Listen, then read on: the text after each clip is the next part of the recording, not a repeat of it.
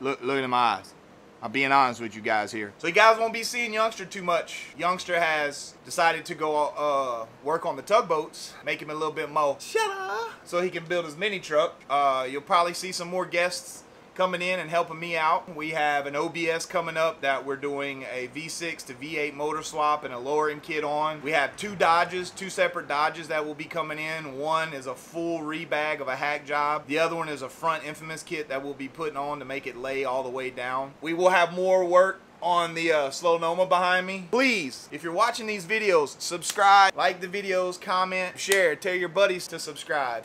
It's time to put some Lowrider graphics on the good old shop truck. I've got an idea of what I wanted to do. I drew it out on a piece of paper. I've learned that these trucks, they kind of dictate the artwork themselves. You might have an idea in your head, but once you start laying down these tape lines and everything, they tend to steer you in the direction you want. For those that might attempt this, here's a quick how-to. Well, not a quick how-to, but here's a how-to. The roof was so rough that when you washed it, the microfiber towel would stick to it. So it needed to be sanded down anyway. What I did was sand all the roughness out. So if you need to know if you've got dents, which I knew I had, get yourself one of these DuraBlocks, these long blocks, put it on flat and get to sanding. I promise you this thing will let you know where all your highs and low spots are. Once I found all my high and low spots, I put on my favorite putty. I didn't just fill the dents up with Bondo. I did get them out as much as I could, body worked them as much as I could. So yeah, that's what we're doing.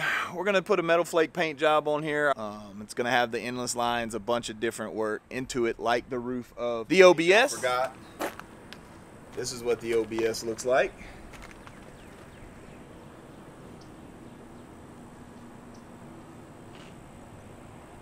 That's a little late. We got the Line Flake done. This is the product that I use. It's a Line. One pack makes a pint. You mix it with a pint of clear.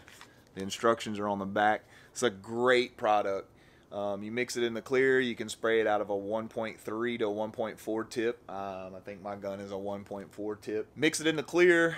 You put about 3 coats over black. Then when you're done with that, you let it cure. You shoot 3 to 4 coats of just clear on top of it to build up. Then you wet sand it, clean it, and start your artwork. And here's the roof of the truck.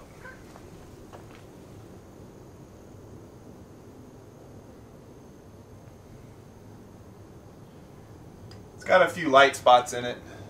I'm gonna give this a little easy sand, a little easy wet sand. There's a couple actual little drips in there. Don't get in a hurry when you do this type of stuff. Any paint work shouldn't be hurried. I was in a little bit of a hurry. My light wasn't great at the time. I do got a couple little tiger stripes in it. I'm gonna give it a little easy wet sand on this roof, and then I've got some more flake. I'm gonna flake it again. I'm gonna let this cure overnight. Tomorrow I'm gonna shoot the clear coat on it, let it cure, wet sand it. I'll show y'all the next process as we get into it. It's gonna be kind of a long process, but I'm gonna show y'all what it takes to do this kind of stuff. So we got our black base laid down. We got our metal flake laid down. Then we got our 3 coats of clear. I wet sanded it with 300 and then wet sanded it with 800. So I'm gonna clean this off with some window cleaner. It's, one of the best things to just clean this thing off and get everything off of it. And I'm gonna start playing with some lines, and I'm gonna show you guys what I come up with before I start shooting some airbrushing. So here we go. So we got the first piece of artwork, tape work, whatever you want to call it, laid down. What we did was we found the center of the truck, and this is what we got so far. So what we're gonna do is these lines are gonna be shadowed in black. Then we're gonna do some, it's called lotus petals. We do lotus petals in the center. We're gonna do those in brown. So most of the artwork on this truck is gonna be black. You're gonna have some silver outlines, and then it's gonna be brown and gold. I want it to kind of have a, I guess, rustic look to it, an old look to it. So we're gonna lay down some color, and we'll show you what it looks like. What's up? So we got a trusty airbrush. What we're gonna do, we're gonna put some black in by speed coat, and we're just going to outline these windows right quick in black and, you know, fade them out, and then we'll come in and do some artwork. I'm gonna start from this end down here since I've got to come this way since I'm painting from the back of the truck. So I'm gonna come in, do this one, and just pull back. That way I'm not smudging up my artwork as I go. This is just some speed coat, just black, mixed 1-to-1. This is the new Iwata, not that new to me. I mean, it's brand new, but it's not like a new line or anything, but it is the Iwata Revolution. So I'm really just kind of painting on the actual tape line itself. Gonna get the center silver and black, and then I'll fade it inside and out.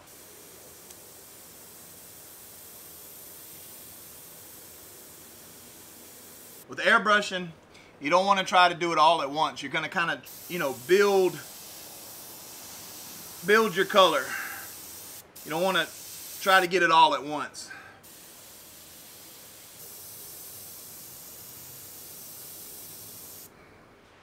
Man, it's hot. Alright, so now we've got some brown candy concentrate that we're going to mix up. We're going to use what's called the lotus leaf pattern. It's kind of like the fish scales that y'all seen on the other videos that we've done, but just a little bit different pattern to match kind of the artwork we got going on there. So I'm going to shoot this with some brown. I'm going to show y'all how I do it. Y'all enjoy.